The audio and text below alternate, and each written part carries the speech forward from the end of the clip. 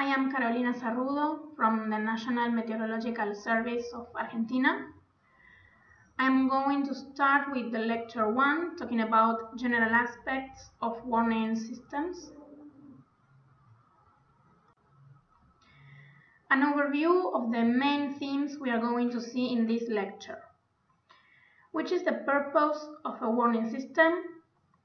Which are the components of a warning system? What the WMO guidelines 11 and 50 is about, and finally, different types of warning systems. Starting with the purpose of a warning system. The design of an early warning system is one of the components that integrate disaster risk management. About what the purpose is, it depends on each specific job, but surely it has something to do with prevention, to be more prepared to face threats, to minimize the impacts, and having a tool that helps the task of the decision maker. One important thing here is that the design of an early warning system not only depends on the objective, what you want to prevent, but also depends on the available information, technical and human resources. A warning system is not only composed by the forecast of the natural hazard. To warn of a possible threat, it is necessary to take knowledge of the characteristics of each place. So, continued monitoring and risk knowledge of the region is also needed. But a warning system is useless if it is not well understood and doesn't reach everyone everywhere. So, communication and dissemination is another important component of the system, as well as the ability to respond to the emergency. The interrelationship of all these components requires coordination and collaboration between them, and the only way to do this is with an interdisciplinary approach. In this sense, in the National Meteorological Service of Argentina, for example, we have the Meteorology and Society Department formed by social scientists who work in the coordination of these components. The paradigm of forecast and warning services is changing. Met services are used to talk about what the weather will be, but society needs to know what the weather will do and how to ensure their safety and protect their property. That's why the World Meteorological Organization has written the guidelines on multi-hazard impact-based forecast and warning services, WMO 11 and 50. These guidelines offers recommendations and shares good practices about the actions that should be taken to be able to develop impact-based forecast.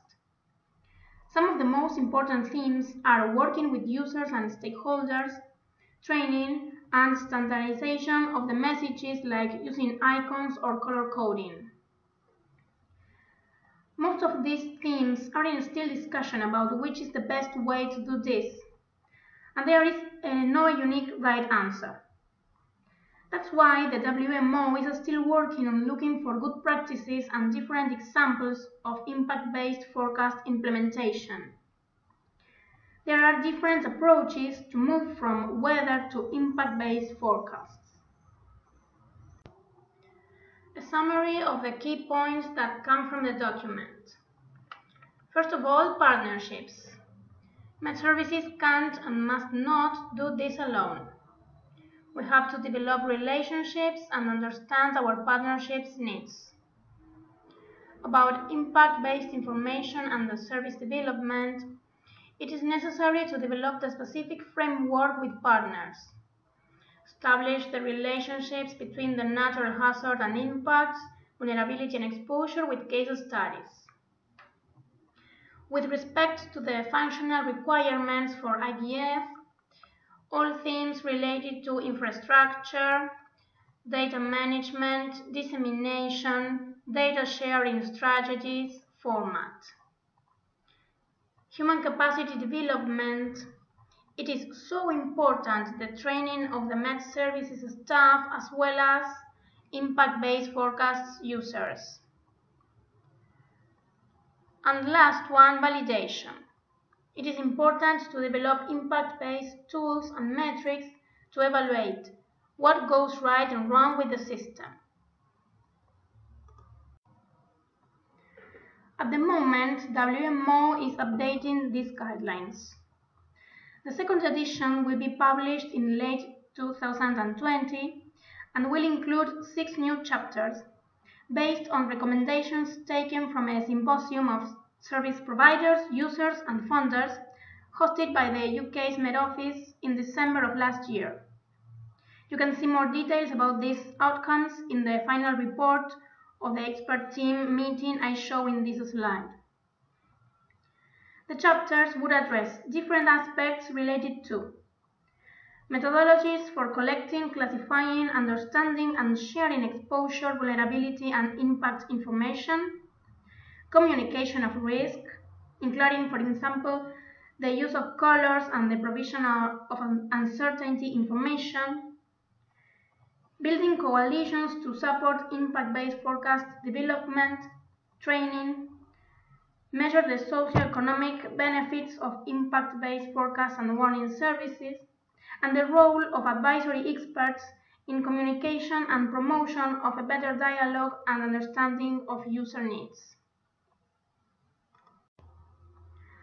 So, which are the elements to consider if we want to turn into an IBF warning system? As we saw in the first slide, one of the objectives of a warning system is to minimize impacts.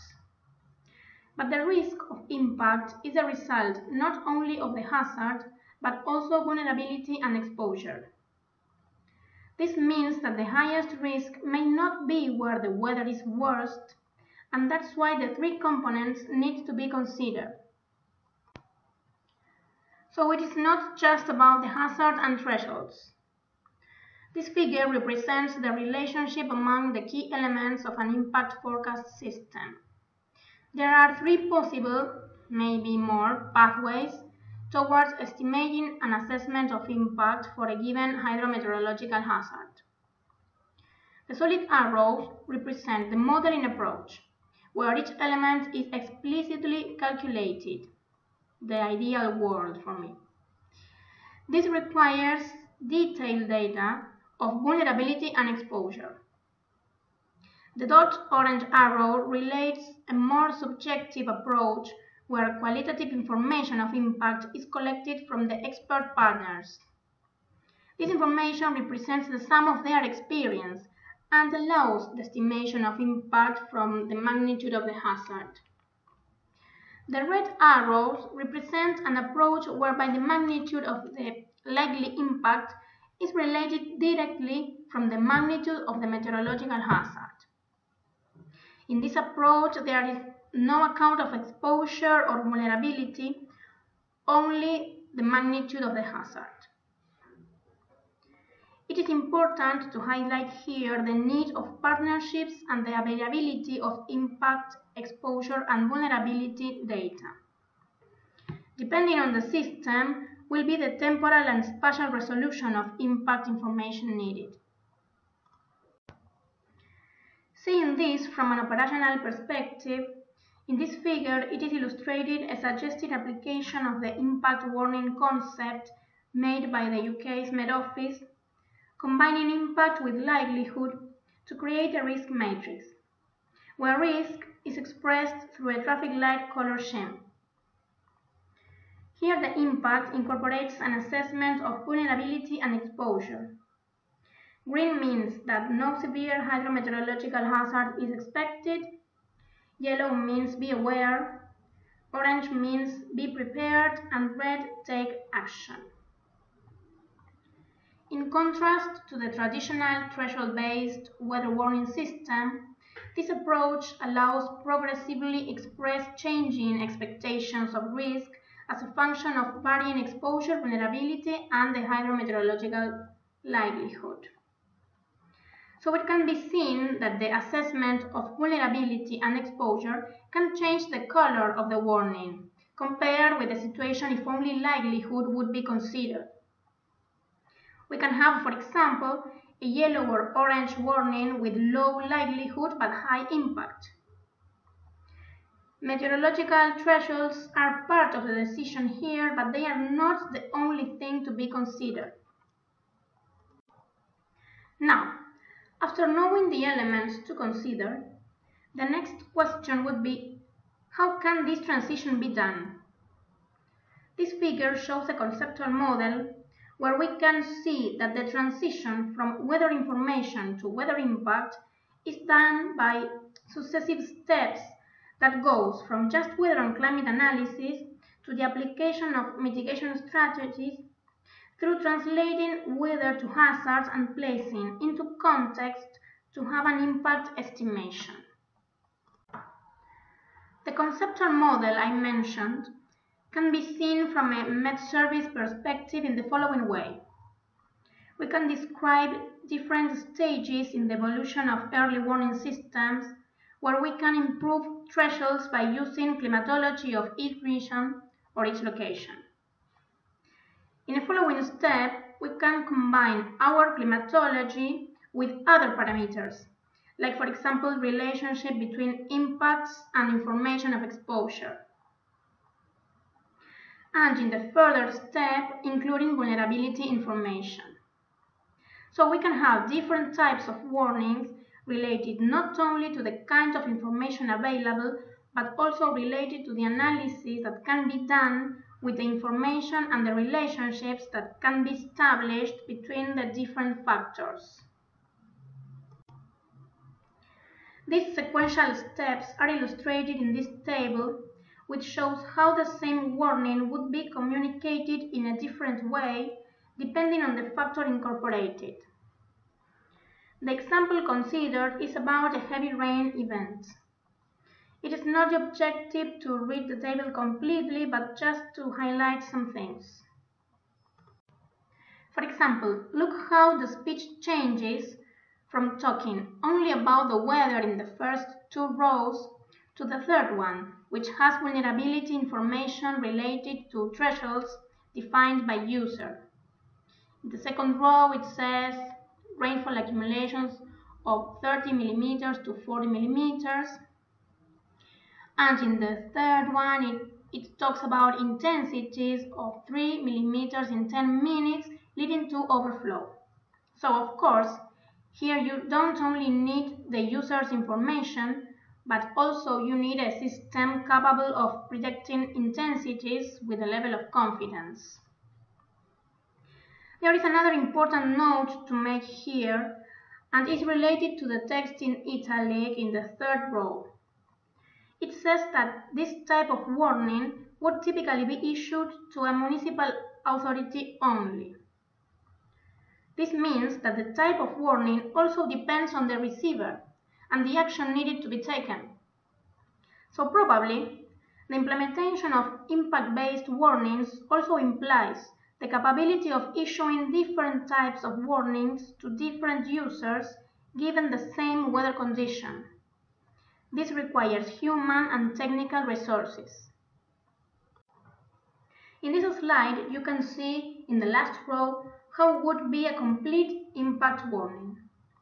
It is absolutely focused on the impact due to the three elements of risk: hazard, vulnerability, and exposure. It refers to the lengthened on-time journey and traffic disruption due to localized flooding caused by a heavy rain event. Now I will show you a couple of examples. In this case, it is shown the UK's Met Office warning system. The first thing you can see is the color of the warning level, in this case is yellow for rain, and the area under warning. In the text, you can see an impact-based speech, not focused on the weather, but putting emphasis in the impacts expected and some recommendations in the what should I do part.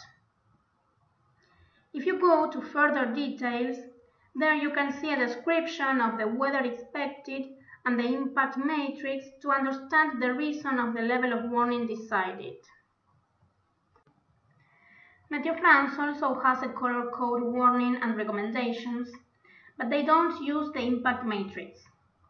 So here we don't have different possibilities of orange, for example, depending on the likelihood and the risk of impact. But impact information is considered together with the meteorological one to decide the level of the warning. They use climatological thresholds, but they are not determinant. So it may happen, for example, that the knowledge related to the impact can change the color of the warning suggested by the threshold. In Argentina, we are working on this kind of approach in the development of our future color code warning system. In Meteo France, they also have plenty of experience in making assessments and validation of the warnings, and this involves stakeholders, takes into account forecasts and reports of impact information. So a summary of some of the key points we have seen up to now. Collaboration and permanent dialogue between meteorological services and emergency agencies or users in general. For meteorological information to be suitable for specific dangerous situations, it is necessary to understand the potential impacts of meteorological phenomena, as well as the uncertainties involved. Importance of impacts, vulnerability and exposure data, and the infrastructure required. Warning systems must be adjusted to available information, technical and human resources. And the last one, interdisciplinary approach and partnerships. Thank you.